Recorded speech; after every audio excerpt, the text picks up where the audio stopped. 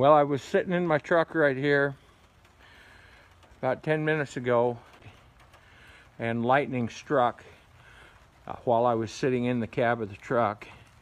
But I come out here, and lo and behold, the old paint horse was laying here, laying dead. And that's when I realized this old paint horse got hit by lightning. The lightning struck right here. You can see that burn mark right here on his withers. The lightning struck there, burned the hair, come down here, another piece, come down here, and went down his leg. The air chunk of it went down, followed off down here, down his belly. Guess I won't have to trim his feet, will I?